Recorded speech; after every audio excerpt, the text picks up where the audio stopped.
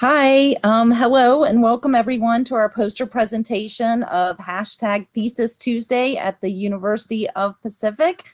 Sharing this information with you today is Michele Gibney, University of the Pacific Library. My name is Stacy Wallace, and I will be your host for the next 10 minutes. Just a quick reminder before we begin, during the presentation, please keep your audio and video muted.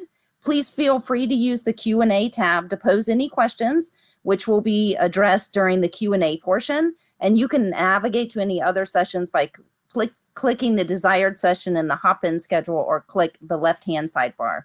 Thank you for joining us, and I'll turn it over to Michele. Awesome. Thank you, Stacy. So I am sharing my screen, so it's working. So I'm going to go ahead and start. So at the end of 2020, the social media manager for Pacific's library gave her resignation. And as her manager, I was expected to take over starting in 2021 until we could hire someone else. But there was a hiring freeze and we still haven't hired anyone. So it's still me. And as it couldn't be my primary focus every day when my main job is the institutional repository and scholarly communications, I tried as much as possible to create long-running campaigns that could last over multiple months or the whole year. And I especially targeted ones that I could set up in advance and schedule on Hootsuite, the social media scheduling manager that I convinced the library to buy for me. So at the time, a Thesis Tuesday campaign sounded like an ideal fit. It would allow me to create something for every week for the whole year. I had all the content ready in the form of 52 plus ETDs that had been posted in the institutional repository so far in 2020. It focused on students, which is always a plus, but it also had content within it, which is my actual job. So I created that spreadsheet of all the 2020 I had, and I set a student worker to help me find images corresponding to the titles and abstracts. I gave her specific websites to search where images were CC licensed, like Pexels and Pixabay. And while she worked on that, I figured out what text I wanted to use. I created the short links using Bitly to the ETDs and the IR. I chose hashtags, and I identified the account tag for the school for each post in Instagram. Once I had all the images sourced and my spreadsheet, I decided on a standardized template. You can see there are 3 examples on this poster of the actual posts. I changed the color background for each, but it was a basic insert image and copy paste the title and author info into Canva, which is the graphics creation tool I was using. Once I had all the graphics created, it was a simple matter of uploading them individually to Hootsuite and copy pasting in the info from the spreadsheet. I scheduled them for each Tuesday and I was done, which was awesome. So sourcing the images took the student assistant about a week, part-time, of course. Me creating all the graphics, text, and scheduling them out took about a day. Overall, it was a pretty simple project, and I was really hopeful it would go over well with our social media followers. And even if it didn't, it was 1 post a week done for the entire year, which was really a relief for me when I was trying to come up with all this content for the whole year. So January 5th, the first post went live. It was, feedback? No, okay.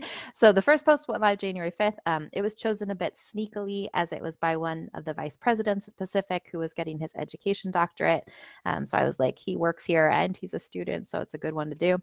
So it's the one with the green background on the slide. It did get 2 reshares on Instagram, one from the School of Education and one from the graduate school. It got 26 likes on Instagram, which is kind of average to below average for us. Pictures that get a lot of likes, like over 100, are usually of the library, like the building itself or some other pretty scenery on campus. That's what people like the most. Most everything else is under 50 likes. So this seemed not great, but not the worst either. And the ETD in the IR got 21 downloads the month in which that post went live. And total, as of this week, it's had 336 downloads. So that was pretty good. And then the second post went out the next week, which is the one with the dark red background, and it got a really great response. So it got 2 comments, 7 reshares, 7 saves, 52 likes on Instagram, and then 60 downloads the month it was posted from the ETD and the IR. It's had 522 downloads total as of this week. The 2 comments, one is a relative of the author who tagged the actual author in it, and said, I'm going to quote this, "You are amazing. Grandma said you make her heart soar, and I couldn't agree more. You are brilliant," which is basically just the cutest. So I do think that the amount of attention this one and the first one got on Instagram correlates to the downloads the ETDs got from the IR during the month they were posted, because they were relatively similar. But the third one pictured here with the yellow background is one of the lowest likes. It only got 10 likes on Instagram, and it had only 2 downloads the month it was posted on Instagram. But it has the absolute highest number of total downloads out of all the posts so far at 1,247. So that definitely doesn't correlate. And it has more to do with the search engine optimization of the IR and the interest in that particular work over time, over the year it's been up.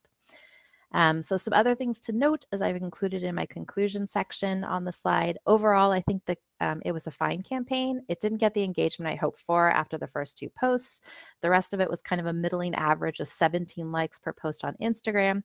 But again, the return on investment for me, and having taken the day to do this, and then having 52 posts for the whole year, kind of outweighed that. And I think there are definitely ways to improve it. So if you're thinking of doing this, here are some ideas. Some things that might help would be to customize the hashtags a little bit more, individualize them for each ETD, even though that would, of course, require more work, but it could be done by a student. Make them images and not videos. I made them all videos, and it had a little animation for the title and author name at the bottom, which didn't look as great on Instagram's feed and didn't work well to share as stories on Instagram. And it would also be really helpful to share them on stories on Instagram. Most of our Instagram followers are students, and students generally seem to watch the stories on Instagram and not scroll through their feeds. So having them be in stories is beneficial. I haven't included the data about it here, but we did cross-post all of these on Twitter as well. But our Twitter following is much lower than Instagram, and they had an average of like 3 likes per post on Twitter, so I didn't bother to include the data here. End results, I would do this again. I would make a couple of changes as I've outlined and see if they make a difference. If engagement continued to be low, I'd probably scrap the process. But you never know when you'll get a fun comment that talks about grandma, and I live for that cuteness.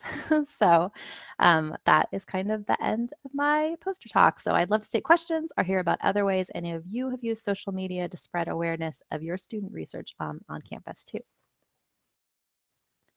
And we do have a question already from Terry Green in the chat.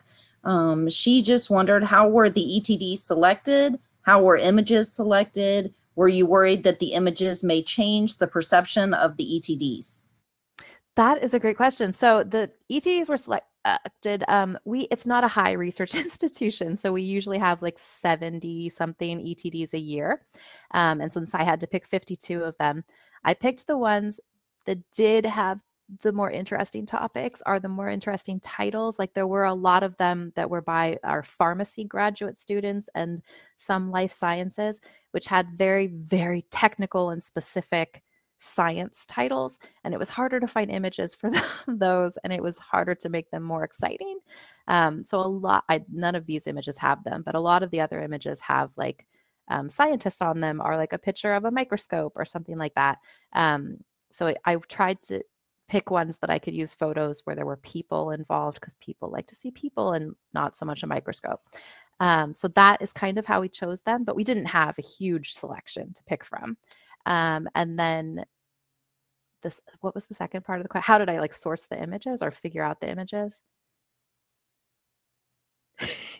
That was you're muted. How were the images selected, and were you worried the images may change the perception of the ETDs? That part I didn't really even think about, but now that you bring it up, it's a really good point. Like, will it change it? Because I didn't read the entire ETD to pick the photos. Like we looked at the titles and the abstracts, which is what I gave the student to pick them.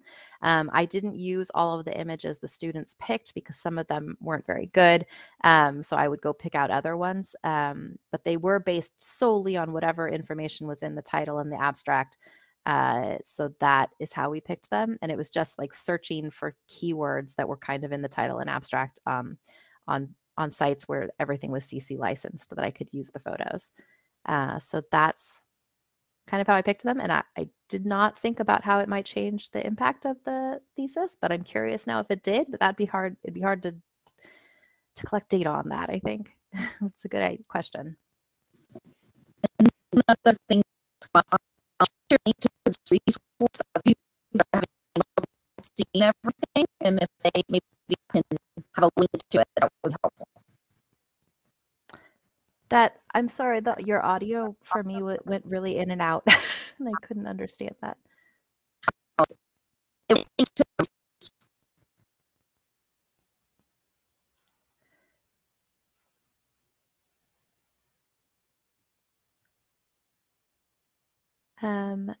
Oh, is it about the poster? And I'm sure that I can give it later, and I can also just provide a link in the chat to it right now if that's what the question was.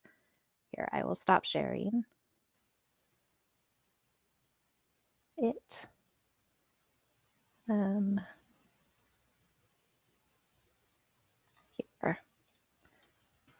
So that is a link to the poster that's in the chat now.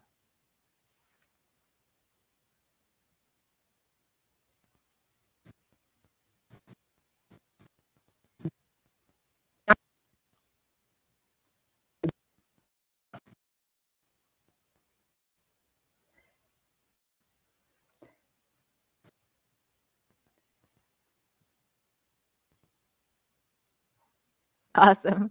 And I think we're at time. So I just want to say thank you, everyone, for staying and listening.